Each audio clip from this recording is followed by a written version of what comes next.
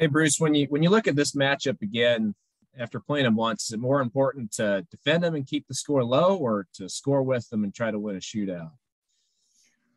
I think if you look at their games at home, Oklahoma was able to keep it close and pretty much keep a low scoring game. Iowa State, I'm not, when I say low scoring, I'm talking the 60s, not the 70s. And, we had the special half against them at home.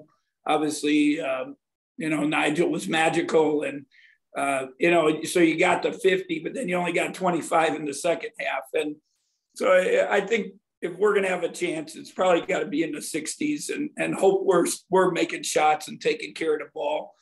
I think the biggest thing is keeping them out of transition. When they get their transition, easy hoops, plus, they got really talented players. When they combine those, now it's really tough to stop and they get on a roll and probably you're in trouble. Is this another game where you think Casey can help you? Well, with McCormick, they've done I think they're going to him more. He's had some ups and downs during the season, but we thought the last time when we played him, they were starting to really try to go to him. And, Coach Lauer uses the term force feed him and to get him some confidence and get him going. Obviously, he offensive rebounds unbelievable. It's 18% or something. He's one of the best in the country of getting offensive rebounds. He had 8 against us last time. So it's unbelievable. It's beyond what I don't know if I've ever seen anyone get 8 in a game. So, you're going to have to use those big guys. You're going to have to use all of them, and hope we don't have, too much foul trouble. Obviously we got Davion fouled out last time and, we put them to the line and we didn't get to the line. So it's, that's a factor also always. And I regret not asking this on Saturday, but what was the ref's explanation on the Mark Smith technical in Stillwater? Was he just talking a little too much, or what was the deal there? I'll be honest, I'm frustrated with it. I'm gonna address it today. I don't understand it, to be honest, because he did. He made a emotional response. I don't think he got in anyone's face. He yells after all his layups. I mean, he's been doing it all year. Do I agree with it? I know, but it's all around the country. I was watching 2 games last night and I could pick out, 6, 7 plays in those games where somebody yelled because they were showing emotion. They see it on TV. I don't know. And when you have a close game like that, obviously it becomes a major factor. And, he just said, we can't have that kind of behavior in the game. And I understand it somewhat, but I don't know because, obviously it's a close game. It's an overtime game. Every point, every free throw counts. We got to show control and be smart, but at the same time, they are young men and they're having fun. And, if you're taunting, please give them a tee. I'm fine with it. You stand over somebody, you clap in their face, you push them, whatever it might be. Those I don't, but if you're yelling with emotion because you scored a layup, I don't know. It's just, obviously we had it in the Baylor game too. And I think from what I was told, it caused a lot of even national question mark about some of those things. But, if they're going to call, my only thing would be give them a warning, hold your hand up. Hey, bud, I can't take this, and give him a warning. Now he does it again. Then, now at least it happened. When you say you're going to address it, do you mean with the conference or what? I'm just going to ask the head of officials today. I've been thinking about it all, just, because I'm wondering about it, to be honest. I just, because we talked about it as a staff Saturday night. We talked about it yesterday. And, I usually don't do much with calling in and stuff because I don't know if it does any good but this time I just wonder about it because now it's been twice in games. And this time, obviously it's a close game and it affects us. All right. Thanks, Bruce. Thanks for the input there. Our next question to Grant. Hey, Coach, are you happy with the rebounding as of late? And what do you attribute it to if you are? The crazy thing is, what did we get? It was either 16 or 18. I can't remember the offensive rebounds. But they only had 8, and they got more second chance points. So, I thought, we had obviously early in the year, we missed a lot of layups. We had trouble with layups. We didn't finish all the time.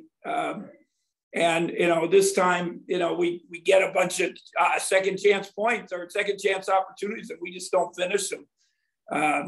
So that, we've made some strides.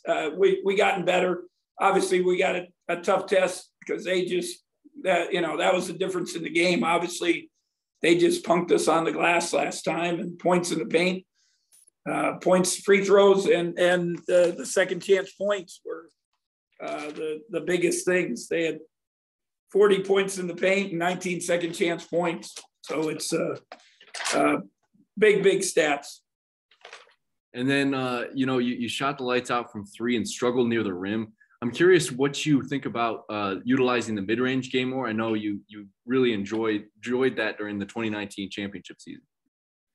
I'm a little bit old school, and I kind of argue with the young assistants even. And, I watch even the NBA. You talk about Chris Paul and Booker and the playoffs, Middleton, the NBA championships. And I'll joke and text our group like, oh, another mid-range. I like that part of the game. I think it's important. I think when you play good defenses, it's a valuable tool. Obviously, Chris Paul has made a living off of a mid-range for one of storied NBA careers for a point guard. It's amazing, and it would be nice, but sometimes it's the defenses. How they play and what they give you. And they were switching a lot and forcing us to go one-on-one and make us make plays. But we did, if you look at the stats, we only shot 31 from 2-point range and 40 something from 3-point. We just didn't finish. We had a couple of easy ones. The one Mike missed in the transition, and Nigel's got an easy putback, and Davion actually fouled him. It's just a crazy, sometimes things happen that way, I guess. But we do need to finish around the rim when we get those opportunities. And I know you need to get there first, but I mean, with the backcourt that you have, do you feel pretty confident if you were to get to the NCAA tournament with the backcourt? I really think I think we belong in the NCAA tournament. Obviously, we've lost close games. That's our fault. Some of it, it's been injury. Some of it's been COVID. We've had our issues. Last week we were the 3rd best schedule rating in the country on the net. We played a tough schedule. I think we're a good enough team, but we got to get there, as you said. And I keep telling our guys, if we can find a way to get there, I really believe we can have success because of we played close games. We have good guard play. Obviously it's matchups. That's a big factor. But but we got to get there, and that means we got to finish strong, find a way to get some wins here down the stretch. Thank you, Coach. I would also add it, with our league, our league is, the net rating, if the net means anything, when they start talking about only 5 or maybe 6 teams, it just baffles me because we've had such good success, and it would be a shame if we'd only get that many teams in there because of how good our league is, because we just beat each other up. And we play everyone round robin. I look at the Big Ten, and I have friends still, and I'm talking on the phone this morning with a couple. They don't play everybody twice. They might not play the best teams. They play them at home, but not the other one. It's just, I hope that the committee, I hope our league does a good job pushing, whether it's us or some of the other guys. But I can't believe we would not get 7 teams at least. And a Big Ten coach told me last week, he said, God, you guys could have all 10. I said, no, Oklahoma State can't go. So he said, well, then you should have all 9. So, but we'll see what happens. All of us got to, obviously I'm worried about us, and we got to finish strong. Was that Tom Izzo? No, it wasn't. Thank you, Coach. Yeah. Next question to Michael. Yeah, Coach, I wanted to get your take on what transpired in the Michigan-Wisconsin game yesterday or afterwards. Obviously, for our game, it's disappointing.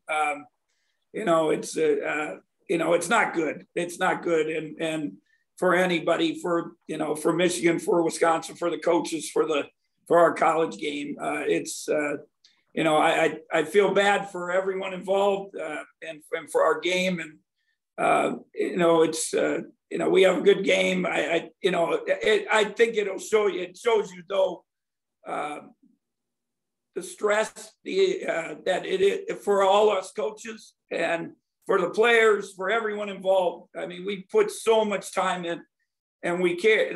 Our kids care so much, and you're fighting your tails off to win, to try to get in the tournament. To compete, and the coaches, you put in all that time, and you hope you can control your emotions, but it's hard. It's hard. It's a stressful time of the year for everybody, and but at the same time, it's not good, obviously, for our college game.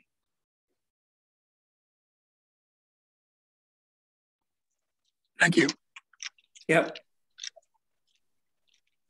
Other questions for Coach?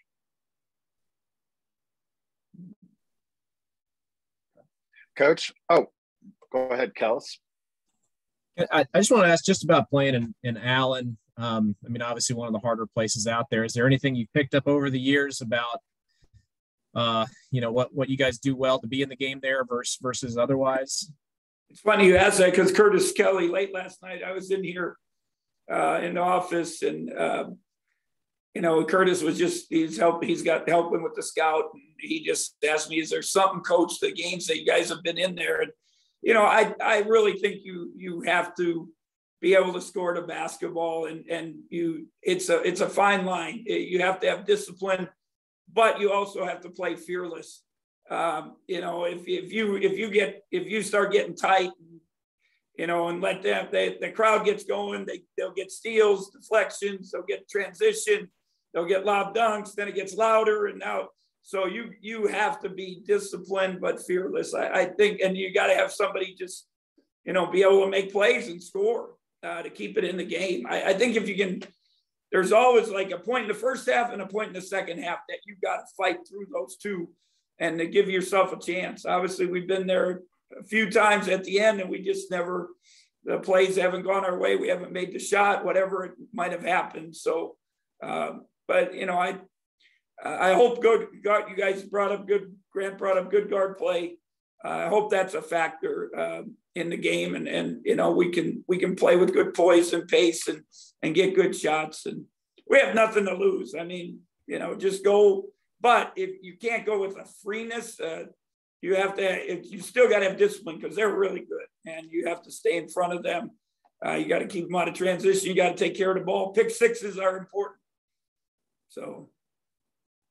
All right. Thank you. Yeah. Okay. One last call for questions before we let Coach go. Okay. Coach, thank you. I appreciate your time. Thank you.